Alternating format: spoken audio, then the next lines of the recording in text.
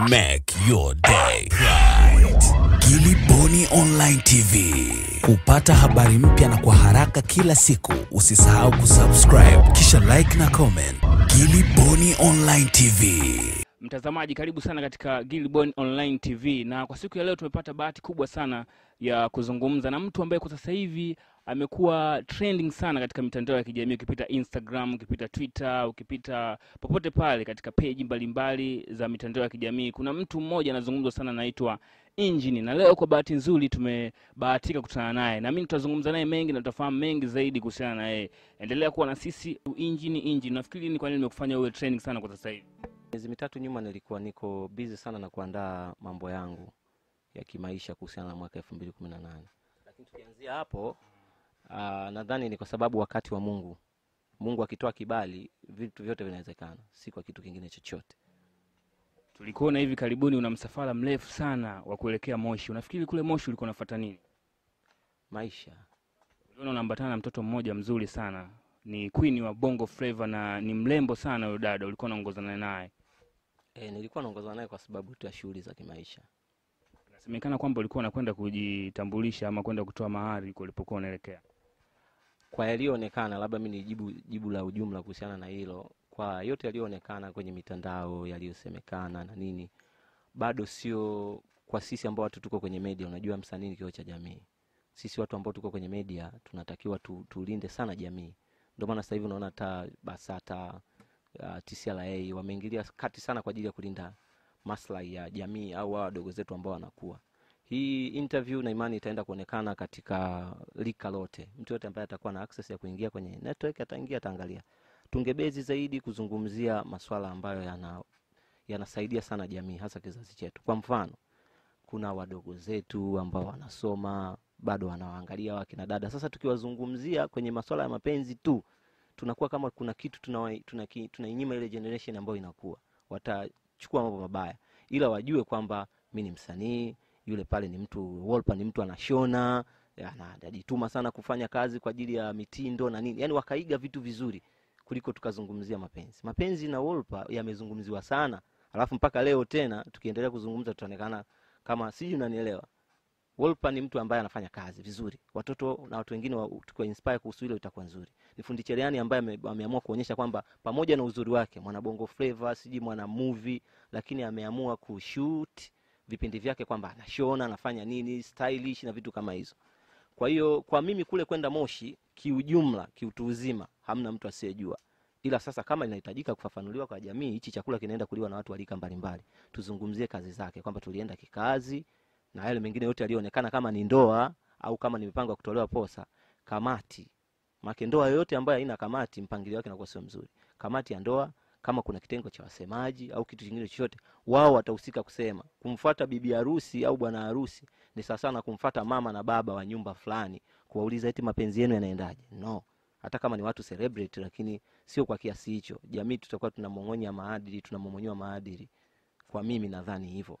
Okay, sawa. Basi umejaribu kukwepa, lakini ilikuwaje connection yako wewe mpaka ukakutana na WOLPER? Yaani ilikuwaje connection? Sababu umesema ni mtu tu ambaye mnafanya naye kazi na anafanya kazi zake. Yaani ilikuwa vipi paka wewe na yeye ukakutana? Kama sisi tumeanza kukutafuta, kukuomba promise kukutana na wewe kufanya kipindi, na yeye ilikuwaje paka mkajikuta mpo naye pamoja? Kazi ni uti wa mgongo wa kila ambaye anapenda maendeleo. Kazi ni uti wa mgongo. Kwa hiyo kitu kinachosababisha wewe unitafute mimi ni kazi.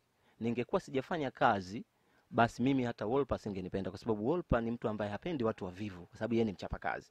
Kwa ukitaka kuwa karibu na WOLPER, uhakikishe una kitu cha kufanya, una kitu cha kumshauri, au kuna kitu mnaweza mkashare, mkawa kitu kimoja katika kutafuta income ili maisha yasogee. Kwa hiyo nyinyi mmenitafuta kwa sababu ninafanya kazi. Na ninahimiza sana na wewe fanya kazi kama ulivyoamua kutoka Dodoma kuja mpaka hapa. Watu watakutafuta. Umenifanyia interview mimi, mtu mwingine msanii atakuona, atakupigia ukiweka namba zako kwenye channel yako. Bwana nilikuona unamoji Injini, bwana vipi mimi siwezi kupata interview? Basi mkafanya. Kwa hiyo kazi ni connection ya kila kitu. WOLPER nimekutana naye kwa sababu mimi ni mfanya kazi na yeye ni mfanya kazi. Tunajituma kwa bidii kama watu ambao tuna focus na maisha yetu ya mbele. Ndio maana tumepatana mpaka sasa hivi tunaweza kuendesha maisha. Nafikiri WOLPER na kazi nyingi tunaona ni stylish, ni video queen pia kwa namna moja ama nyingine. Wewe utaane katika msingi wa kazi ipi? Maana ana kazi nyingi ambazo anazifanya WOLPER. Kama ungeweza kwenda kwenye Instagram account yangu, nili create muda kidogo. But kwa sasa hivi bado vile vitu nilivyo create wakati huo kabla hizi scandal na nini havikuwepo, lakini nilikuwa nimeandika pale mimi ni director, mimi ni editor, mimi ni filmmaker, mimi naandika story, mimi ni mwanamuziki. Kwa hivyo vitu vyote ukiviangalia na WOLPER vinamuhusu. Kwa connection yetu ni kwa sababu ya mimi ni mtendaji wa hivyo vitu. Mimi naweza nika shoot, naweza nika edit, natunga movie na yeye ni mwana bongo movie. Umeona connection nako enda kuingilia kule. Kwa ukifanya kazi akiona lazima huyu mtu naweza nikafanya naye kazi. Tofauti na maisha mengine ya familia au maisha ya mahusiano, mimi sipendi kabisa kuzungumzia kwa sababu wadogo zangu watakao niona nazungumzia mahusiano, nitakuwa kuna kitu nawawekea baada ya kuwawekea kujituma katika kufanya kazi. Kama ambavyo Rais John Pombe Magufuli anasema hii ni serikali ya kazi. Basi tujikite zaidi kwenye kazi. Mapenzi yapo. Hamna mtu ambaye hafanyi mapenzi. Yapo. Kwa hiyo tukiyazungumzia kama tunakuwa tunatoka nje. Sijui kama umenielewa. Okay, tayari tunayazungumzia kwa sababu umeshasema mapenzi yapo. Ndio. Okay, kama kijana mtanashati, smarty, kwa hiyo naamini kwamba utakuwa na mpenzi. Labda pia hata watazamaji wangetaka kufahamu kwamba shemeji yao au wifi yao ni nani kwa sasa kutoka kwa Engine. Mama yangu mzazi nampenda sana. Ndo nilichagua awe rafiki yangu wa karibu kwa sababu yeye ndo aliweza kunilea, aliweza kunizaa, kunilea mpaka hapa nilipofikia. Kwa hiyo kitu cha msingi, labda niseme, mahusiano yangu mimi yoyote yataanzia kwa mama. Mama, mimi iko hivi na hivi na hivi. Nilichagua hilo mimi mwenyewe. Aikaru wangu manani kwa kumleta duniani. WOLPER stylish, mimi nampenda sana usiku na mchana na kuomba dua Maulana. Okay, nikushukuru sana. Jamaa kakwepa sana maswali, kazunguka, kanizungusha, kakwepa kadri awezavyo, lakini ngoja sisi tuendelee kusubiri na kuendelea kuona kwa sababu kashatuahidi kwamba mambo yakiwa tayari watatupa taarifa ya ndoa, pengine na mimi mwenyewe naweza nikapewa kadi ya kwenda kuhudhuria katika kula huo mchele. Gilbon Online TV, endelea kutazama. Mimi ni Charles Kikoricho. Asante. Make your day right. Gilbon Online TV.